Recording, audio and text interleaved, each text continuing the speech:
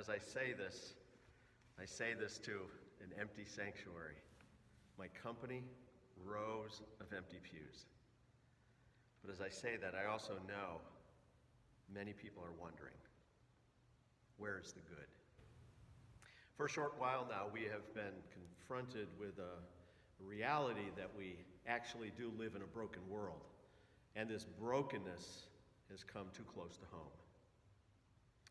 Brokenness is not new. We are not unaware of brokenness, but usually brokenness is out there or over there. Now we feel like the victims of brokenness. Discomfort we usually watch on the evening news or hear on our radios or through our phones has suddenly moved in next door. And we are unhappy, we're uncomfortable, maybe even afraid. I suppose the easy thing for me to do would be to share a few verses, tell you, don't be afraid, and God's got it all in hand. Now, that's not a bad thing, and those things are true, but there might be another thing we need to think about today. But first, let me share with you a few of those verses that I might share with you. In Joshua 1:9 we read, "Have I not commanded you, be strong and courageous? Do not be afraid, do not be discouraged, for the Lord your God will be with you wherever you go." Isaiah 35:4, "Say to those with fearful hearts, be strong, do not fear. Your God will come, and he will come with vengeance, with divine retribution. He will come to save you." Isaiah said, "But now this is what the Lord says, he who created you, Jacob, he who formed you, Israel, do not fear, for I have redeemed you. I have summoned you by name, you are mine." Matthew, Jesus, "Therefore do not worry about tomorrow, for tomorrow will worry about itself. Each day has enough trouble of its own." Jesus also said, "Peace I leave with you. My peace I give you. I do not give you as the world gives. Do not let your hearts be troubled. Do not be afraid." These are all very nice words. They're more than nice words. These are words toward a fuller life. And we appreciate the encouragement. Do not be afraid. Now, these words are from the Bible. They're God's words, and so they're powerful words, life-changing words. But at the end of the day, they're words. So instead of simply quoting more scriptures and offering well-meant platitudes, I'd like to remind you of what I know you already know, or rather remind you of who you know. I'd like you to listen to a familiar passage, a passage known by many, many even outside of the realms of the church. And then I want to make a few comments on those verses. Psalm 23, all 6 verses. "The Lord is my shepherd. I shall not be in want. He makes me lie down in green pastures. He leads me beside quiet waters. He restores my soul. He guides me in paths of righteousness for his name's sake. And even though I walk through the valley of the shadow of death, I'll fear no evil. For you are with me, your rod and your staff, they comfort me. You prepare a table before me in the presence of my enemies. You anoint my head with oil, my cup overflows. Surely goodness and love will follow me all the days of my life, and I will dwell in the house of the Lord forever." Familiar words, meaningful words, and so appropriate for today. David wrote, capturing his understanding of the God who held him safely in his hands. And these images were a real comfort for one like David, not without reason for fear, alone in the wild while he watched his sheep, alone while facing a menacing heathen giant, alone against friends who had become his enemies, alone as a leader, alone in his sin. He understood alone. Now, I don't know about you, but I can relate. I have been the small one. I have been alone. I have faced enemies, even friends become unfriendly. And I can imagine, I've seen enough to know some of the things our current situation could do to me. You also probably have been thinking. Now, David wrote without having met the good shepherd we know as Jesus. These are his words. "The Lord is my shepherd. I shall not be in want. He makes me lie down in green pastures. He leads me beside quiet waters. He restores my soul. He guides me in paths of righteousness for his name's sake. Now, Jesus, we know this, but Jesus has our best in mind. He really does. And that's what a shepherd provides, the very best for his sheep. Sheep under this kind of care never lack for what they need. The shepherd provides rest. It's hard work chasing the things we need. It's hard work lugging these bodies around, and some days it's hard work just being alive. The shepherd provides food, not the unhealthy thistles and thorns and other things a sheep might eat. The shepherd provides green grass, the best diet for his hungry sheep. And the shepherd provides water. And this is so important, not just any water. He leads his sheep to quiet or gentle waters. There's two things about sheep and water we need to know. First, sheep spook easily, and so rushing, moving water would spook a sheep. But still water might be tainted water. Sheep need clean water. That would be moving water, but it needs to be moving at the right speed or pace. And the good shepherd would lead his sheep to clean and calm moving waters. The shepherd calms his sheep's heart. And though they're easily spooked and often quivering with fear, the shepherd would draw them near, even carry them. The sheep that was overwhelmed by life, once calm, though, back into the fold. And that next line, to me at least, reads as a commentary, "He guides me in paths of righteousness for his name's sake." This line captures what the shepherd does for his flock of sheep and what God does for you and for me. Our shepherd meets our every need, and he does so with tender attention. He knows us full well. And our shepherd guides us along the best course. He feeds us and he provides drink, his word, his spirit. We are not left to fend for ourselves. He sets these good things right in front of us. And our shepherd also nudges us when we wander, when we get too far from what is safe. We know from other Bible passages that our shepherd would leave the 99 just to find the one that had wandered. Now maybe you can only see sheep, but I can easily see myself in this passage. And I like what I see. I see two big things. First, I see a pretty clear picture of me, not always paying attention, not always where I should be, not always taking care of myself, but I also see a second reality, another clear picture, a picture of Jesus, always attending to me, always providing what I need, always protecting me, especially when I'm in over my head or outside of my comfort zone. Verse 4, "Even though I walk through the valley of the shadow of death, I will fear no evil, for you are with me. Your rod and your staff, they comfort me." These words are powerful words, speaking into our lives as death stalks us, reminding us that we are not alone, that we have a tour guide around or toward death, and he fully understands Jesus has already been there. These words are powerful words, speaking to our lives when death strikes, reminding us that we have one who has been there and is back and now waits for us to journey with him, to join him.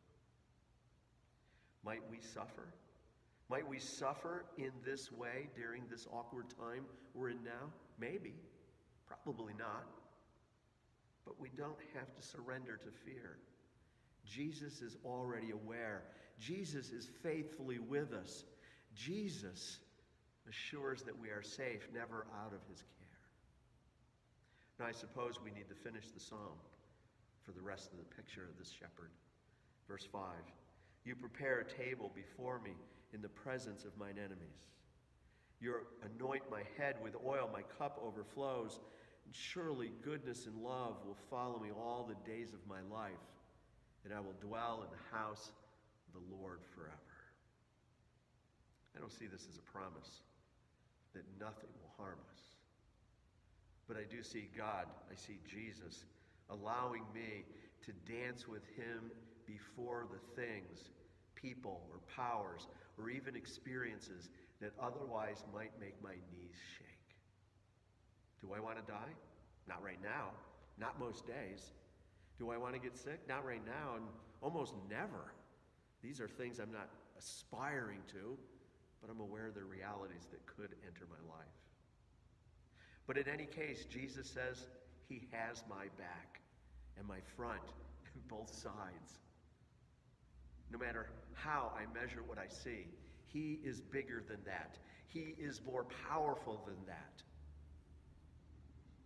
And he is informed on what is best for me. And he knows what's best for you. We are under the care of a shepherd who promises a good end to our story. And he walks with us through every situation that comes our way, the good, the bad, and the ugly, even the ones we might find to be painful, even the ones that we would prefer not to have in our lives. Will we hurt? Yeah, sometimes. There will be hard days, and we will have to deal with pain, ours or others, or corporately. Will we get sick? At some point. Most of us get colds and sickness, and our doctors and our hospitals are kept busy because we get sick. Will we die? Probably, unless he returns first. Death is part of life. Death is part of living, and when we own that, the living is easier. Will we be alone with reason to fear? No, never, not for a moment. Jesus doesn't take vacation. Jesus doesn't look the other way, doesn't take naps. He's our 365 days a year, 24 hours a day, every moment, every second shepherd. Now, there is a time, though, when we might be alone. It's in those moments in our minds and our hearts where we feel alone because we have chosen to look away from him, to do something other, to attend to things that have nothing to do with him. It's just about us. When we try to do daily life on our own, we find ourselves alone. We're not, but our reality is, I feel alone. Now, I wonder, in all of this wondering about our circumstances today, in wondering about how our shepherd cares for us, could it be that these hard kinds of moments, like right now, flavor our lives once in a while, just so that we're reminded that we need a shepherd? Allow me to land this message this morning with a theologically mature rendition of the sentiment we find in this psalm. Apostle Paul, writing to the church at Rome, wrote these following words in chapter 8. In the same way, the Spirit helps us in our weakness, and we do not know what we ought to pray for, but the Spirit himself intercedes for us with groans that words cannot express. And he who searches our hearts knows the mind of the Spirit, because the Spirit intercedes for the saints in accordance with God's will. I like that God knows how to finish my prayers. He knows what I would say if I knew how to say it. It's kind of where I am today. I just don't know how to pray for everything that I need to pray for, and perhaps you share that with me. Verse 28, and we know that in all things God works for the good of those who love him, who have been called according to his purpose. For those God foreknew, he also predestined to be conformed to the likeness of his Son, that he might be the firstborn among many brothers. And those he predestined, he also called. Those he called, he also justified. Those he justified, he also glorified. What then shall we say in response to this? If God is for us, who can be against us? He who did not spare his own Son, but gave him up for us all, how will he not also, along with him, graciously give us all things? And he gives us good things. Verse 33, who will bring any charge against those whom God has chosen? It is God who justifies. Who is he that condemns? Christ Jesus, who died, more than that, who was raised to life, is at the right hand of God and is also interceding for us. And I love this next section. Who shall separate us from the love of Christ? Shall trouble or hardship or persecution or famine or nakedness or danger or sword? As it is written, for your sake we face death all day long. We are considered as sheep to be slaughtered. No, in all these things we are more than conquerors through him who loved us. For I am convinced that neither death nor life, neither angels nor demons, neither the present, nor the future, nor any powers, neither height nor depth, nor anything else in all creation will be able to separate us from the love of God that is in Christ Jesus our Lord. In true Pauline fashion, theologically sound, Paul reminds us of the one who holds our lives in his hands.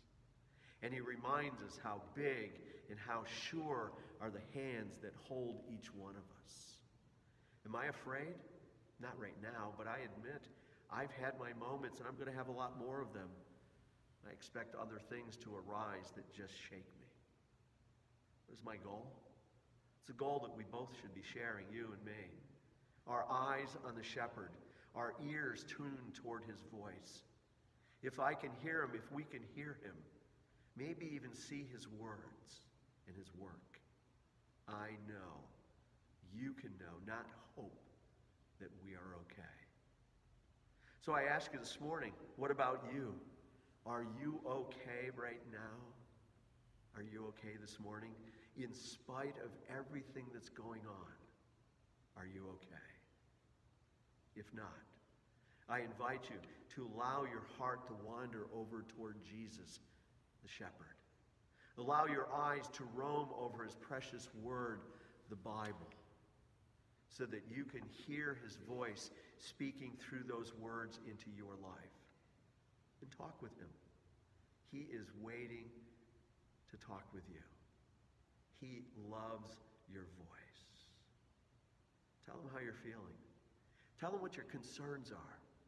And he'll allow his Spirit to wrap himself around you, around your heart, and to give you a measure of comfort that you're going to know came from him because it's bigger than what you're capable of producing on your own. That's my experience, and I'm experiencing it right now. He's ready to embrace you. Pray with me, please. Jesus, shepherd, caretaker of our tender lives and souls.